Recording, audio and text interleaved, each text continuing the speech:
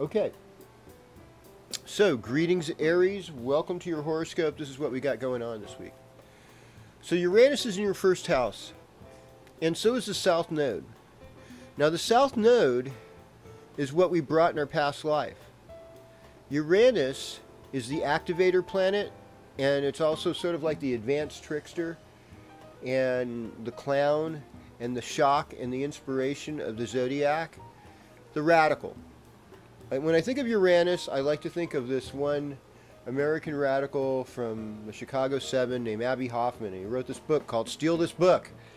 And I think bookstores had to hide it from their shelves because people actually did steal it. And this is like in the early 70s.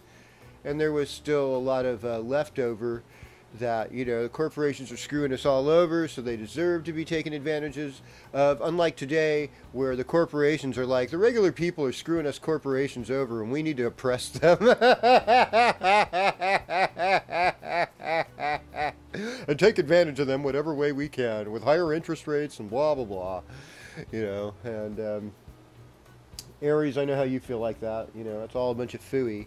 This weekend's looking good though. We're starting out with the moon in Taurus in your second house. It's a good weekend to do some singing, to get out in the garden, pick some vegetables, make a good meal, pay your bills, maybe even sell some of your vegetables, make a little extra money on the side, do all those nice Taurian easygoing things. On the other end of this, we've got Saturn and Mars in Scorpio in the 8th house. So it's like Saturn in the 8th house is rather ego crushing. Mars in the 8th house makes us rather impatient, makes us really horny too, and wanting more sexual pleasure if we're at an age where that's an appropriate thing still. You know, and I hear that all the ages it's appropriate, you know, as long as, you know, you're not with somebody too young for you or something like that, or, you know, and you get caught, or I don't know, but, you know, that's how it works. It's a funny world out there, folks. So we still have a stellium in Leo with Venus, Jupiter, and the Sun. So you're in a very creative space. You're able to do a lot of really great creative work right now. And you inspire others. Your heart is open.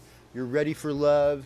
And you're also, with Mercury, going to be moving through your 6th house now, ready to get organized, ready to get on things, and to make your life a much more functional place.